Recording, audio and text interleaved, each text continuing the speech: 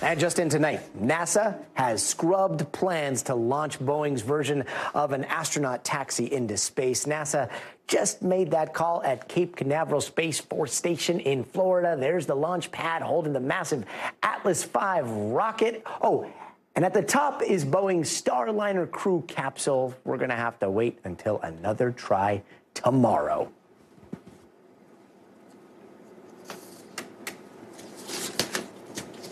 And it looks like we've got Marissa Pera there on the ground, who has watched this scrub happen in live action here. Marissa, what happened? What went wrong?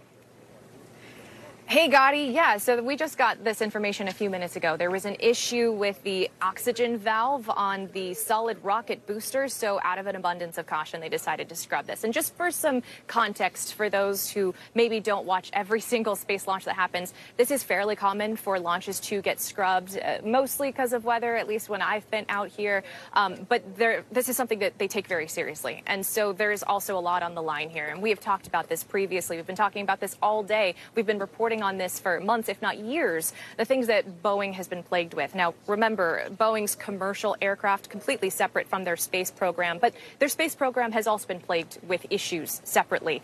In 2019, we know that the uncrewed test flight had issues that were so severe with the software that the capsule didn't even make it to the ISS. We know last summer there were issues with flammable tape in the parachutes. But I want to mention that ahead of what we were expecting to see tonight, now hoping to see tomorrow in terms of this launch, Gotti, we've heard astronauts and, of course, the NASA administrator trying to instill confidence. Butch Wilmore, which is one of those two astronauts, had said that they have had their fingerprints on every single procedure that exists for this spacecraft. And NASA Administrator Bill Nelson calling this a clean spaceship and saying they wouldn't put it out there if they didn't feel confident that it is ready. Well, Gotti, as we're seeing tonight, they're taking that very seriously. We talk about not just billions of dollars, public confidence in the Boeing brand, but most importantly, Gotti, these two lives, these two veteran astronauts here. And Marissa, we have to talk about the rivalry with SpaceX. You have two private companies. You've the old school, the new school. Yeah. Boeing is kind of playing catch up here, right? Even though they are the prime, they are the old school, they are the ones that really had a history in this.